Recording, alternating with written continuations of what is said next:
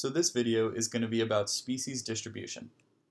So there's going to be a lot of factors, both biotic and abiotic, that are going to affect the distribution of a particular species.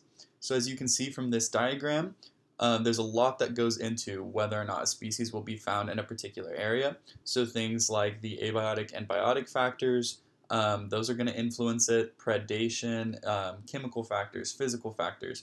All of those things are going to come together to ultimately determine whether or not a species is going to be able to survive in that particular environment. So when we're thinking about the distribution of species, there's a couple terms that you need to know.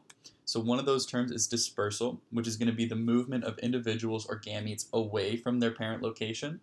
So it's like if you have people from the Texas population suddenly spread out to Oklahoma, Louisiana, New Mexico, and other states, then that would be an example of dispersal because members of this population are moving and going to a different location.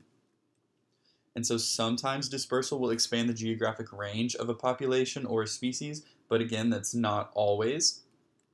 And then in some cases, long distance dispersal can lead to something called adaptive radiation.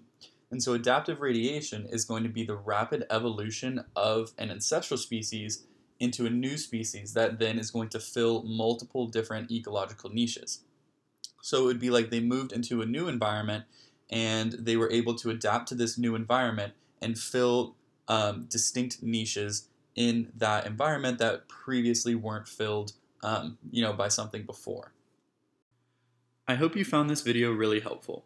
The concepts and information presented in this video will be true no matter what biology class you are taking. However, the concepts presented in this video are referencing material currently covered in Baylor University's coursework. Remember, if you are a currently enrolled Baylor student, we offer free tutoring services in our tutoring center, which is located on the first floor of the Sid Richardson building. You will find all the details you need about these services on our website, which is www.baylor.edu/tutoring. You can schedule a free 30-minute one-on-one tutoring session online or just drop in during any of our business hours. For more information about our current services, please visit our website. Thank you.